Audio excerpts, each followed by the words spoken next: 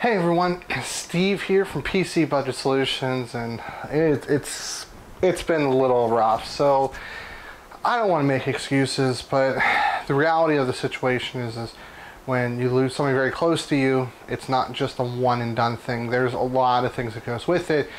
You have to make sure family members are taken care of, especially when you lose a spouse, like my dad did. You want to do as much as you can, spend a lot of time with him. And my last class for my master's has taken a lot more work than any of the other class I've done, and it's just been very busy. Wife, new job, new car, just a lot going on. So I do have to give you guys an apology. There's not going to be a lot of content rapid firing, so there's going to be a lot of distance between releases. Giveaway still going on, so I'm still doing that, don't worry.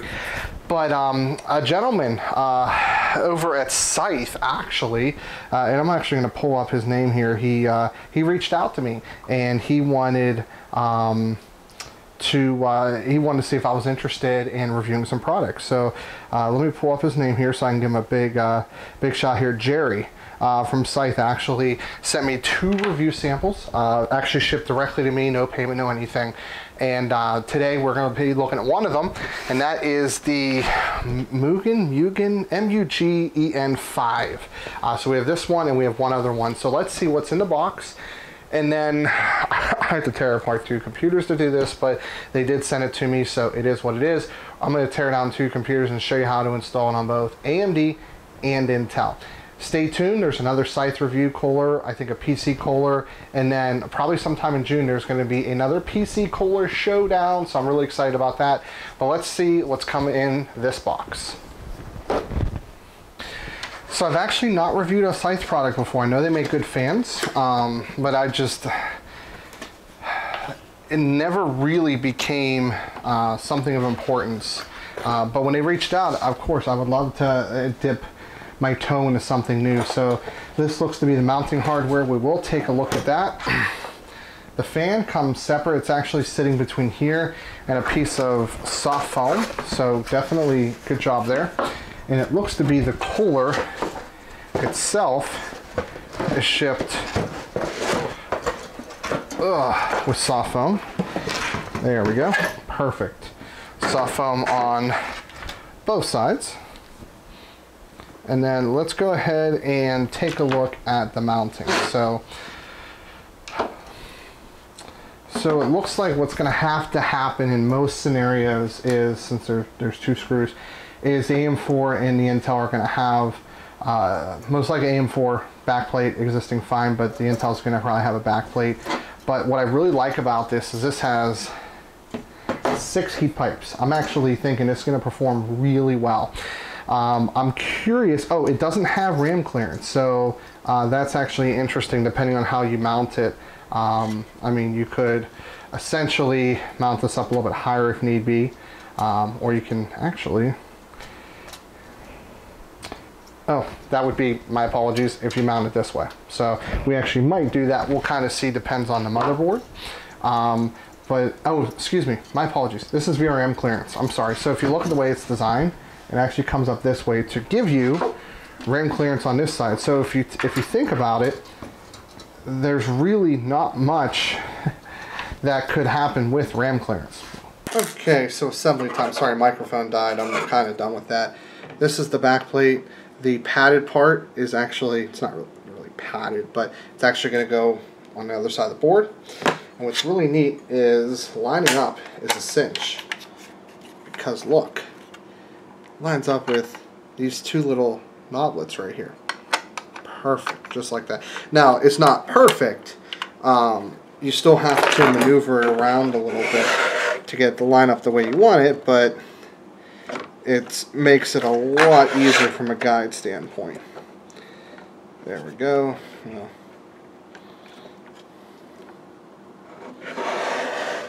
I'm sliding on that back plate, by the way, so I'm not actually sliding on the board. And you're going to take these screws and just going to go right into the back plate like that. Once you have a thread going. And it's best to do this on a cross pattern. It'll make life a lot easier. Don't try to over tighten these.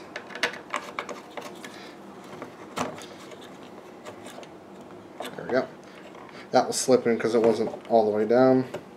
So that's good. At this point, you want to probably apply thermal paste. Do the dot. I'm not going to waste it here. Just food for thought. And I've already made this mistake once. Actually, I have thermal paste in my hand. This piece, where it actually ties down into, goes on the outsides. If you do it on the insides, it won't work.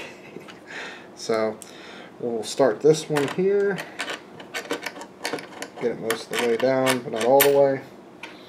We'll get this one going over here. We'll just get this one all the way down here.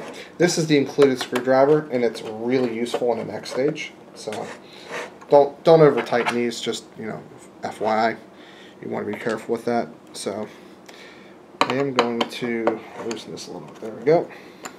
I want these to be tightened in a very similar fashion. And we're doing the same thing on this side. What's really nice is from the first run I did, which failed horribly. Well, actually, it was because the microphone stopped working. I'm kind of done with wireless for now. I learned a lot, so I learned how not to do it. But I digress. So let's get this one all the way down. And we'll get this one all the way down as well.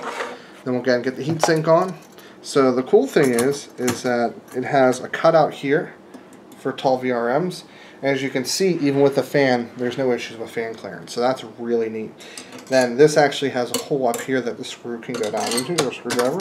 And you'll want to make like 3 or 4 small quick turns, and then probably double or triple that over here, and then go back over here. Get most of the way down, and then probably go over here and go all the way down. It has a pretty hard stop right there, so there's no more turning there. And then same thing here. Perfect. I've never seen these clips go on the front, so it actually hooks through here. And what's cool is they like hook and actually compress on rubber, so it makes it easier when it comes to mounting.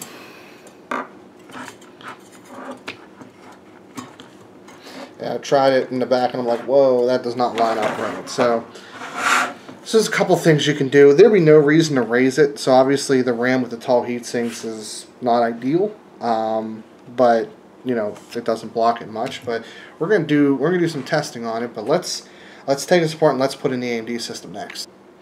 Okay, so pretty much done removing almost everything I need to. So for AMD, there's kind of like a preface thing you have to do, and that is take off the screws here and remove the mounting. Now, I'm going to take, I guess, and say, do these? I should probably read these directions. I really should. Because if not, of course, it does say it's for AM4. Okay. Yes, you remove that tray. I need AM. No, it looks. Oh, yeah, it is different. Okay. I was like, wait a second. It looks to be the same. No. These.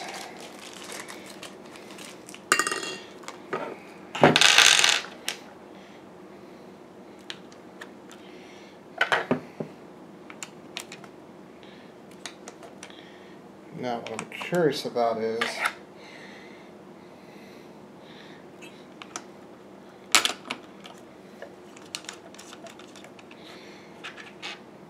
these are supposed to go in there. I'm taking a shot, guys. Let's see how correct I am.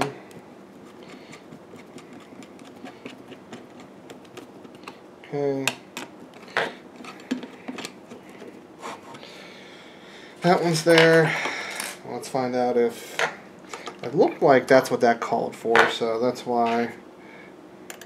Well, it called for these screws, but it looked like it called for the screws under it, but I think I just quickly looked at it incorrectly here. There we go. There we go. Now, don't forget to remove this piece. I'm not going to do it here, but just don't forget. And let's see if I am correct. Yes, I am correct. So this was actually even easier than Intel. AM4 mounting more times than not is actually a little bit easier than Intel from my experience. It's not always the case, but I haven't had a lot of difficult AM4 mounting. A lot of it has to do with the fact that it has a backplate. So that's something to consider. And then